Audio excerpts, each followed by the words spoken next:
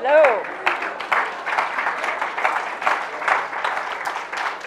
Woo, good afternoon. So Sam Fox is back from the airport, and he decided that the open mic was going to be at Benedict tonight, and a sign-up sheet exists. I have seen it. It will be at the inn at dinner. And that's the last one. That's the last open mic. We've got a couple of other activities planned for Thursday and Friday that we'll tell you about tomorrow, and then the second dance on Saturday. We are going to be hitting you up the last few days of the conference for, what's the polite word, gratuities for the food service people over at the inn who have been providing our meals for us and taking your plate away. That wonderful service that is so disorienting when I get home and I finish dinner and I'm like, well, right?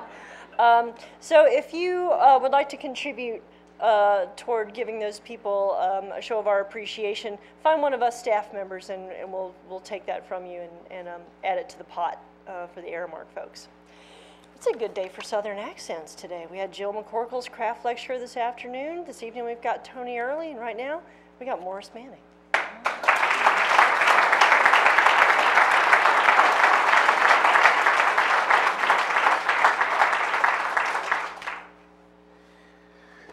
Thank you, folks.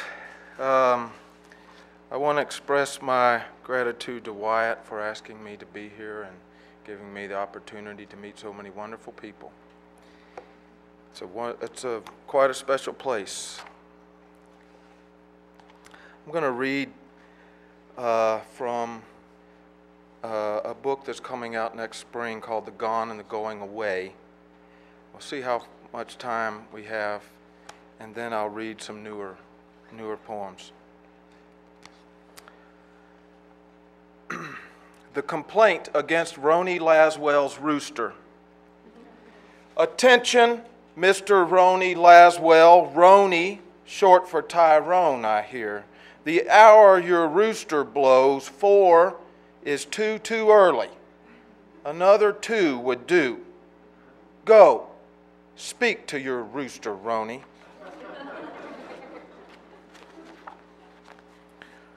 The Slate.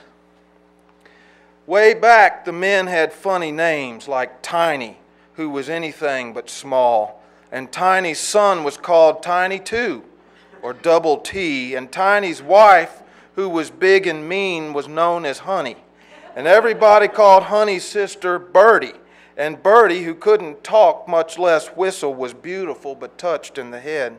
So Birdie lived with them way down in Fogtown Holler, beside the green waters of Shoestring Branch, and only the land was rightly named, for it was foggy half the day down there, and the branch was skinny and whipped across the mossy roots and rocks like a snake.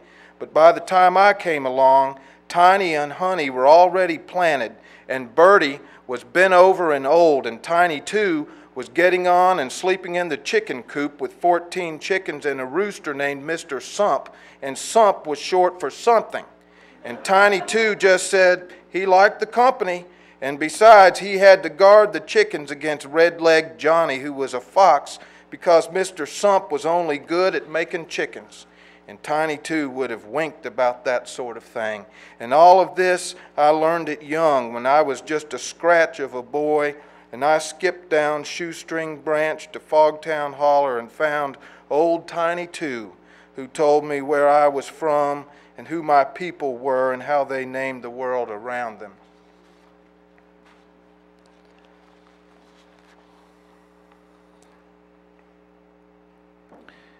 The very notion of God is a clingstone peach. Beyond your heaven-rasping fuzz, say what else you are. Unsectioned pulp, sweet galling juice, no root, no sleepy branch. About your inmost place, who pinched its old hillbilly face?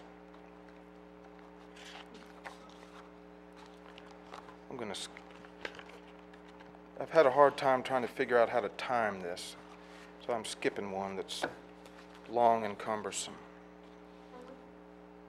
This is called the debt. My father rode a horse to school. He was a scholar for a time at Tyner, Kentucky, seat of wisdom and learning in those parts, where he hung his letters rightwise on the line and summed or took away his numbers by the heat of a coal stove and the beam of window light flushed in from the yard where his horse stood tied to a rail. One room was where this happened in the Big Depression, when nothing else was happening except some shucky beans and chickens, a midnight possum snare, and now and then a coal field murder, and ponies going blind from the dust and the dark time down in the mines. And he had to get his memories right, which meant poetry by heart, by tap and rhyme, old-fashioned heartsick stuff like Annabel Lee by Poe, easy to remember and recite, a woman the lover loved gone dead but still alive in memory risen to song. It was familiar ground for a boy whose ground was made of blood, blood of vengeance, blood of the Lamb, blood kin, blood-soaked land. Familiar ground and dull, therefore, which is why my father decided he'd pull a funny one on that old Poe. And so he dug up another woman, less elegant than Annabel Lee, less ravishing and downright forward. And he remembered a verse for me. 'Twas Friday night, about a week ago, I went up to my room, and square in my chair, a combing her hair, sat a gal named Eula Loom. Her teeth stuck out, but the rest of her no, for Eula was straight as the stick of a broom. What other 12-year-old could have had such vision except my father? And yet, how many times before that age did I see him blind with rage and grief and hear him sing until his voice was there alone, remembering the room, the verse. I wasn't scared by any of that or hurt. He loved me. He gave me something to see and something to listen to, a music box with a horse inside, and a man with a pistol running a woman around a tree to a raspy fiddle tune, winged and bucked and slowing down. It happens that I learned poetry myself in a one-room schoolhouse, converted to a kind of house, wood stove and water pump, where I lived alone and glad with a dog named Banjo Jack for company on the ridges and by the bottom stream. We both liked wandering, but if he got too far, I'd holler out, "Hey, Banjo Jack, Banjo Jim, come on back from where you been." Is it silly to holler out a rhyme for no one but a dog in the hillsides? Perhaps, but that's the way it happened. At night, I'd listen to the wind and read from Keats, or later Warren, my kinsman in a way, a fellow Kentuckian, darker than me, who suffered and loved this place. And so, I suffer and love it still, and drag my father with me, knowing it came from him, from being here, the boy, the horse, the memory in the heart, the sail away ladies, sail away tune, a skinny woman skipping away.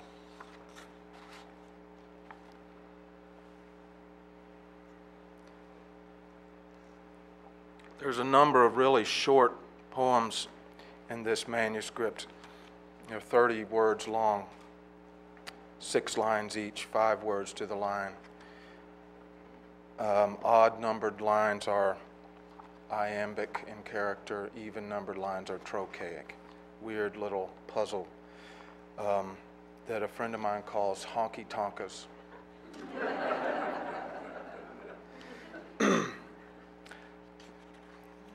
The Song of Roni Laswell.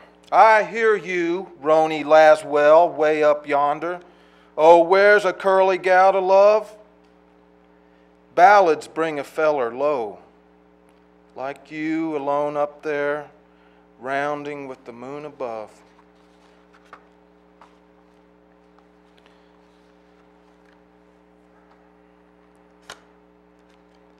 The last poem gone, a swaller in the kettle. Well, I was sitting there drinking pot liquor left from a mess of beans. Something come over me. Sakes no, not hardly his presence, but God Almighty, he was close.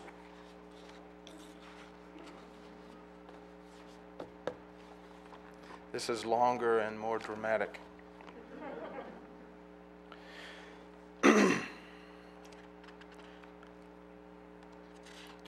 In Kentucky, sometimes a nickname for coal is black gold. So there will be a reference here to a boat named the Black Gold Bell. The Great Kentucky River Steamboat Dream.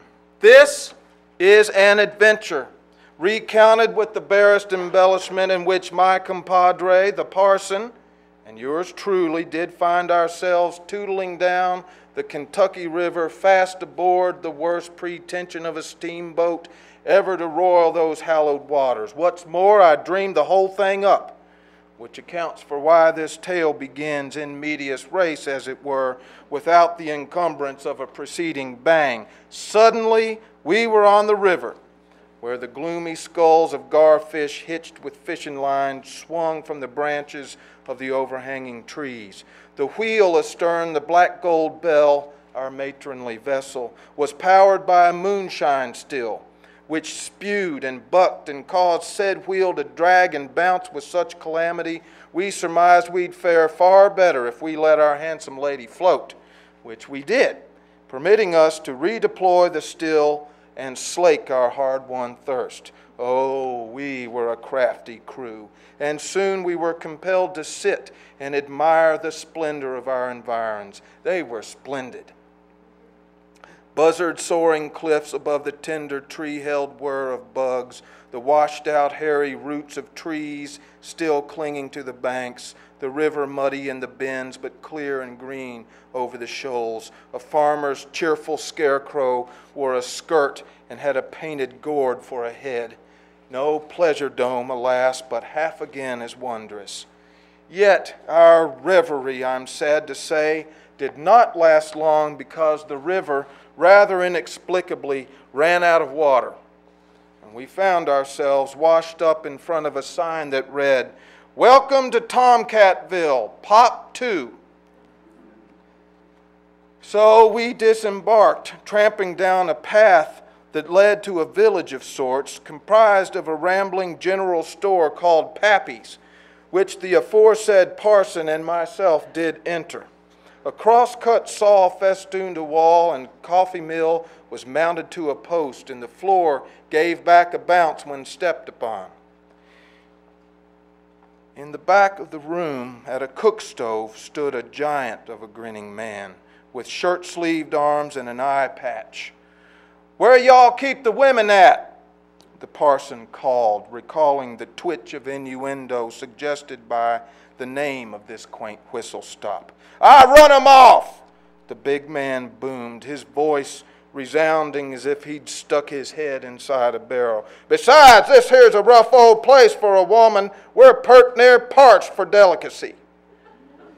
"I got a bolt of calico and maybe a ribbon or two," he mused, "but that ain't hardly nothing, not for a woman who fancies the finer things." "You must be Pappy," I prodded. "Zooks, the very same," he growled. "I keep this place and cook the grub." "Kind sir, did you say grub?" the parson inquired, and clutched his hands hopefully together. At this, our patron grinned. "I got 2 portions left." "Of what?" I asked. "Of Pappy's Tomcat Special. It's all I ever make, and all you'll ever get."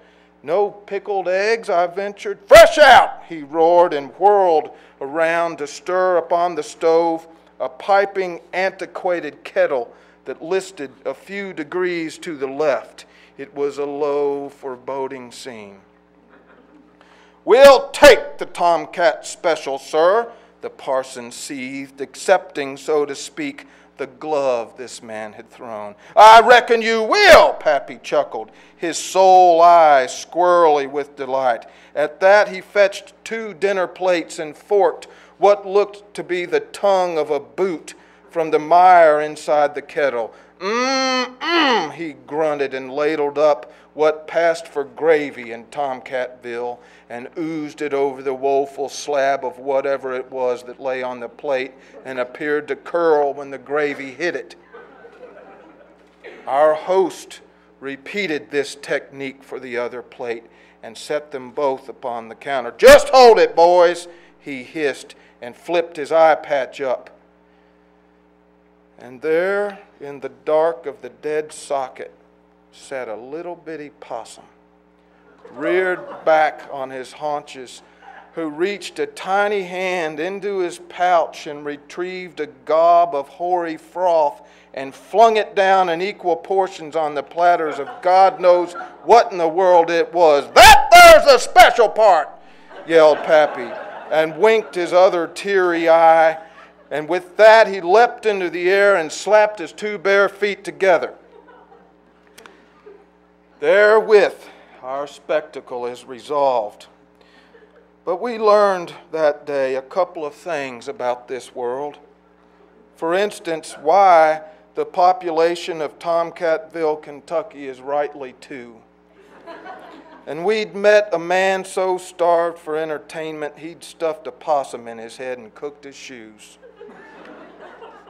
His other eye, I said, was teary, and it was. A stream ran down the old man's cheek. That fellow Pappy, he had a hurt in him. Untelling how or why, but he'd cried himself inside my dream, which is where we left him, the parson and I, with his possum friend in their river town, at the end of the river where the river runs out.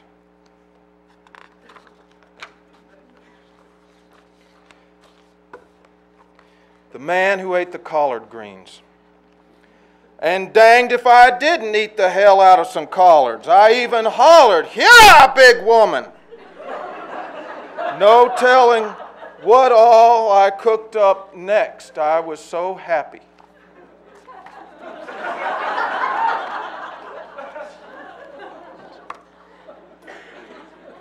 Okay, that's that batch. And these are different kinds of poems. Some tall, tale-ish, but a lot more meditative, I think. This manuscript doesn't have a title yet. Birds arriving in dim light.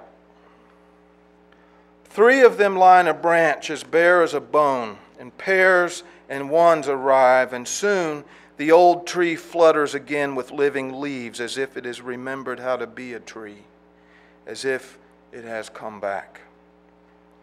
The birds are reddish gray in the light which is dimming down, and a mist of fog is coming up the hollow, and soon the top of the tree will disappear and faintly rustle and return for the night and longer to its dream. A man like Sam Dude Medlock, dead for God knows how long now, would have pointed up the tree and said, "They's decoration, honey," and cast an approving nod and an oath that even an unwashed heathen like himself could see the Lord was a wonder maker, and it was the stiff-necked Baptists, honey, who saw the world as plain. Sam Dude called me honey. And he had riddles and saws to impart, such as, a stubble field would tell a lie if the truth was a better story. Or one I've repeated for amusement, never trust a Pemberton, honey, which I've decided must be wise. He always said it gravely, as if he was sorry for the Pembertons, sorry some people can't be trusted. But the thing Sam Dude did was play the banjo, though the name he gave for his instrument was Banger. A word like that was decoration to my ears. Sam Dude would play his banjo and say, "Let's take it now around the world, and now let's go another round." And then he'd sing. They was two old gals laying in the sand, each one wishing the other was a man. And that was decoration too. When he had run through all the words, he'd go around the world again, and then he'd say, "Let's get back home," and his fingers would scratch the banjo's head. I heard Sam Dude was born a mile or two outside of Soaptown, which was somewhere over that-a-way. But Soaptown disappeared once soap and everything went store-bought. It's all a piece of a dream back then, and Sam Dude too. He's gone around the world, but he comes back in a way, and I remember him, and he leaves a riddle in my mind. He was a wonder maker too. The birds are waxwings passing through. They come in spring and again in the fall. They arrive in threes and pairs and ones to line the naked branches and call the old tree back from its dream.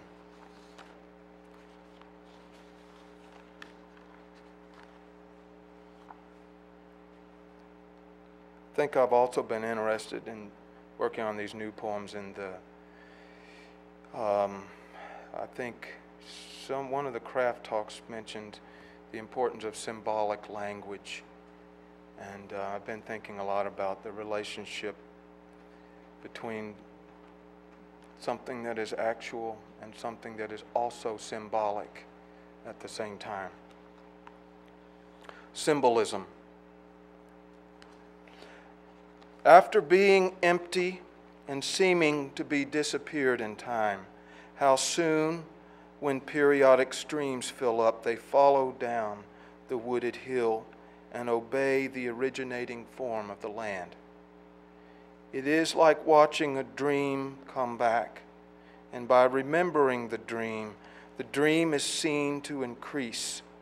It makes more symbols now, and more details have risen up, and the cause for all of it remains as it must in any lulling dream, unknown.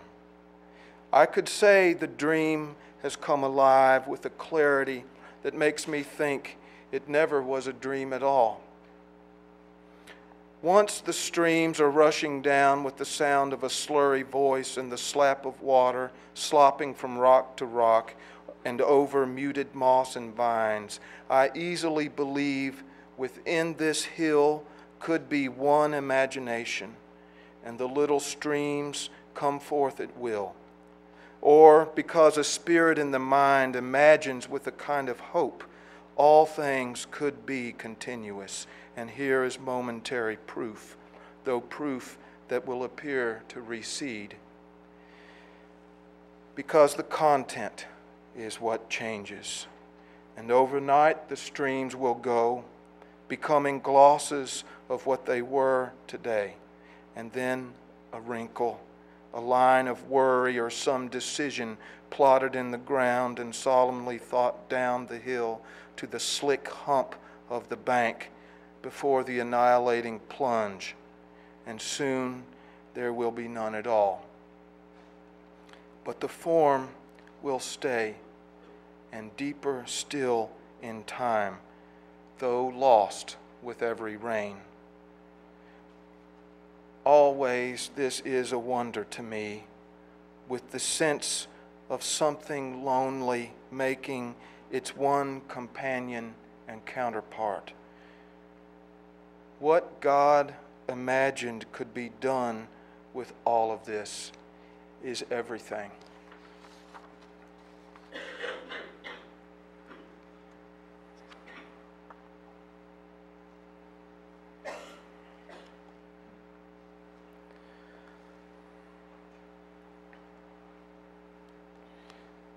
When I graduated from college, I went back home and there were no jobs. So I continued doing what I had done in college, loading trucks to deliver groceries to country grocery stores. This is somewhat based on that experience. The glass eye. Freddie Terry would take it out and blow on it like an ember to fog it over, and then he'd polish it slowly on his shirt tail before setting it back in the little cave above his cheek, where it peered out shinier now and bluer than the good one. And when it caught the light, it flickered as if it were coming to life. He lived with 2 or 3 brothers in a railroad rooming house. I've seen them dancing on the porch, unbelievable as ghosts, barefoot in overalls, and one of them would plink and pluck a banjo, foregoing melody for the more mysterious sense of sound. That house is years away in time. It was said the brothers shared a wife. At the end, they lived in public housing, without a porch and kept indoors. But all of them are gone from the earth. There was no skill in the work we did. The work, at least, didn't ask it.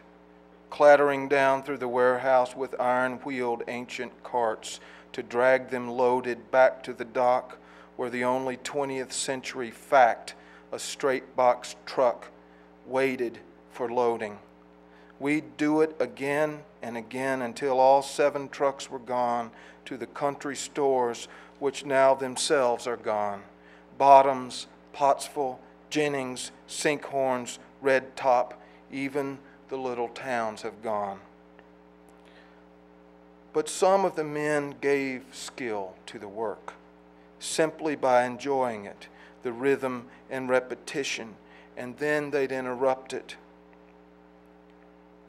Freddie would take it out around midday and squint with his good one through the glass and say, "Let's see if I see dinner time."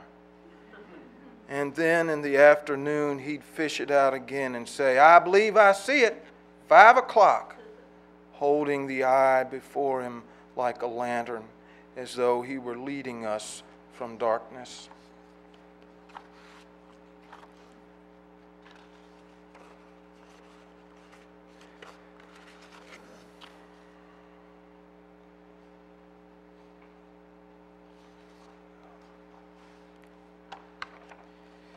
A portion of the cosmos in Kentucky. It has, though not symbolically, but starkly, a star.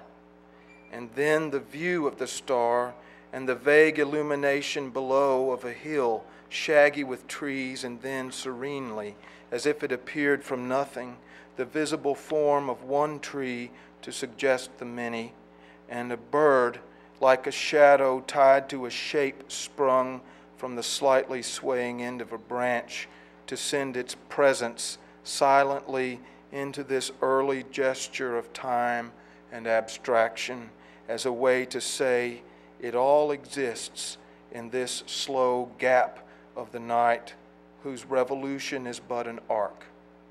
Not even half a circle is made because of the hills which ring like stories or the resonant voice of someone telling a story, and how that voice is making up the moment, though calling it a moment while not wrong is still a mere description. But isn't that enough? To walk into the knowledge of this system, to see how plainly it starts, and then to have that thought refused or changed, and then to see the point in the mind, so strange and immediately there it isn't even beautiful yet.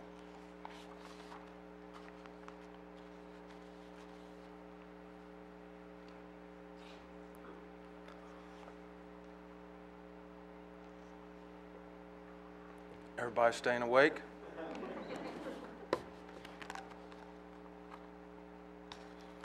Bluebird egg.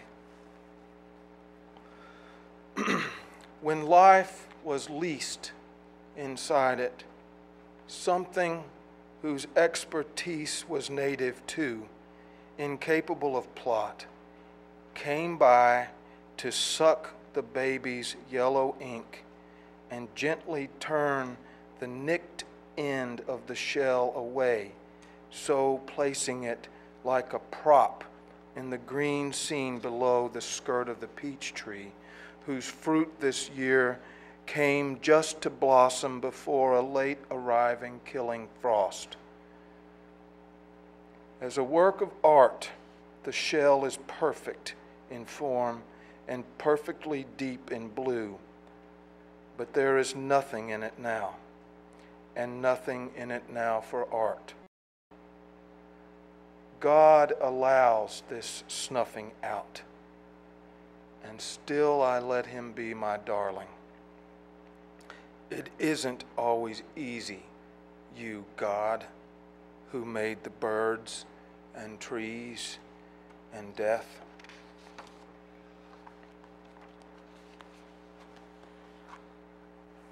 Excuse me.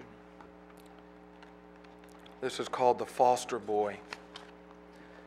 There was a legend when I was in school that one night Ralph Boyd and Ricky Foster's brother, whose name I can't remember, got drunk and upon some challenge or other jumped or climbed into the open door of an empty freight car, intending only to ride it for a mile to prove courage or some defiance. But the train had picked up too much speed, and in fear and perhaps from drinking more, they fell asleep until the train slowed down again. But by this time they had arrived in Tennessee. The night had passed completely by, and they had gone farther from home than either one had ever been.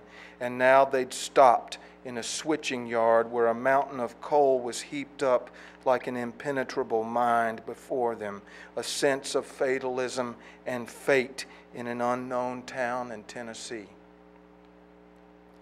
Everything except the mound of coal looked out of place and strange, and the town was full of strangers not to be trusted or looked at face to face. But anyone with eyes could see Ralph Boyd was a half-wit, how he stooped, how he seemed made up by God on a day when God decided the point of loving even the least of these had needed to be proved again.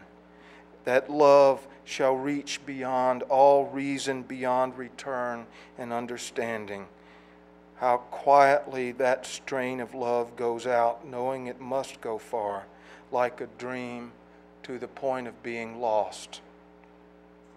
Ralph Boyd and the foster boy, who was a sage compared to Ralph, had gone unwittingly that far, to the end of love's oblivion, where even the familiar, the shroud of fog slowly lifting off the mound of coal, is unknown. And to say this is the reach of love is senseless. By now, the boys were sick with hunger, and wandering into a country store, the foster boy persuaded Ralph to trade his shoes for a loaf of bread. They split the loaf and returned to the maze of rail lines and the mound of coal. The foster boy told Ralph to pick a line and walk, and he would take another. I've wondered about that choice, how it must have seemed intelligent under the white spring sky and green of Tennessee. And then I've wondered in silence without end how far he went, the foster boy. A few days later, Ralph Boyd, on blackened, blistered feet, returned with the heel from his half of the loaf, remaining in the bundle he'd made by tearing a sleeve from his shirt and tying a string he'd found around one end. And an unbelievable story to tell, though he didn't know the end of it. Remembering, I know why I went to school, to learn the legends, how a boy could wander down the line, going to doom or transformation, and make a story of himself for love, for sad, exceeding love.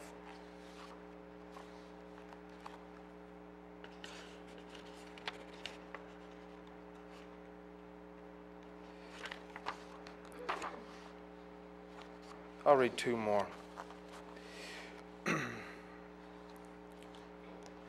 The woodcock, which is a beautiful woodland bird. Good morning, all you finches. If not elated by the wind swaying the dry stalks where you can't perch, yet merely cling and swagger, then I've fallen shorter than I think of true elation.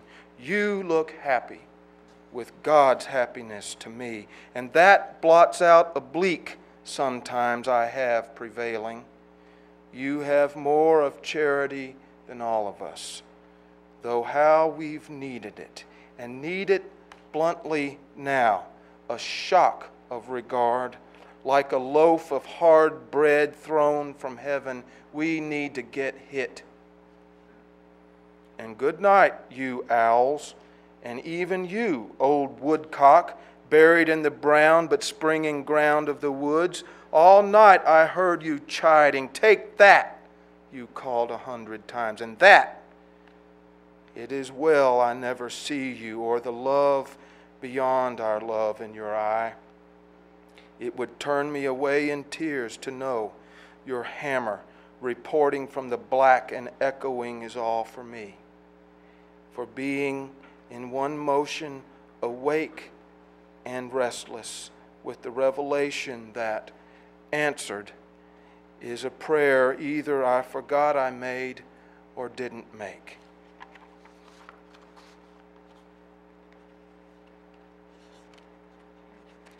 Actually, I'm sorry, I miscounted. There's a little town in Kentucky called Bimble. Bimble. This is called Going Back to Bimble. If I went, I'd go through Shepherdtown and Burning Springs. I'd cross the stream some people still call Hogskin Branch and pass through Treadway just before the Pinhook Chapel, where I heard the preacher pulled a pistol and shot the bell after the rope broke, then called a special collection for another rope and took in twice the tithes of the last 2 months and said, "Hell fire, he ought to shoot that bell more often." And then in a mile or so I'd go through Brightshade and follow Bad Jack Branch, so called for a stubborn ancestor when he ran rowdy through these parts, till it crosses Collins Fork, and then in no time I'd be at Blue Hole, and that's about halfway to Bimble. I'd say I'd follow on the fork, since it's the best stretch of country God spread out anywhere, and go on up to Cotton Gin to see if anyone still resides in what they called the Big Rock House, a marvel of design for its day. Then circle back through Bonnie Glade, Bee Gum, and Timber Tree. Then at last I'd come through Maupin Gap, and down below I'd see it, Bimble, the little string of houses strung along the Redbird Bottom, where Mrs. Jauncey Ponder lived, who people said knew everything, she had so many books. I'd like to visit her and ask her why, after all these years and all the sorrow that came to Bimble, why she stayed. If I go, I'll go through Shepherdtown. This is the last one. The beginning.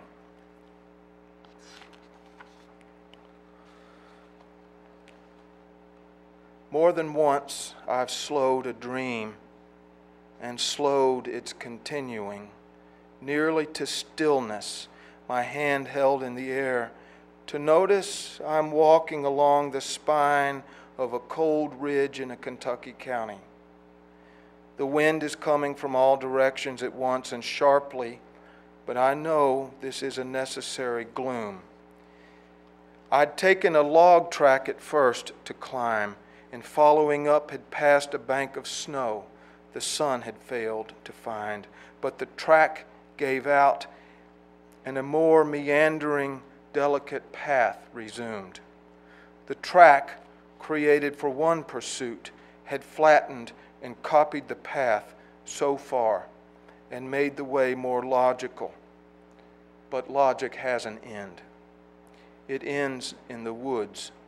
It ends inside a dream. It ends in a tragic comedy when it meets the original world. I found an empty house one time in the woods above an old stream called Hanging Fork. The door was open, and the glass in the windows looked wet from gleaming, and blue-green jars still lined a shelf. A wardrobe held a dress and a man's blue suit, and the floor held level and looked recently swept. People had lived there once, but left, and left a long time before. The order of their lives was plain, but the ending of that order gave the chill that it must have come swiftly. And that which I felt from a dark faith and feeling was plainer still, as plain as the pencil stub I found jammed between the sashes of a window to cease its rattle in the wind.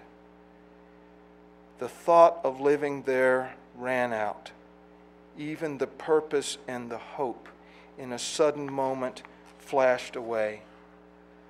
And where did they go? The thought, the hope, the modest purpose. Awake, I can't get hold of an answer.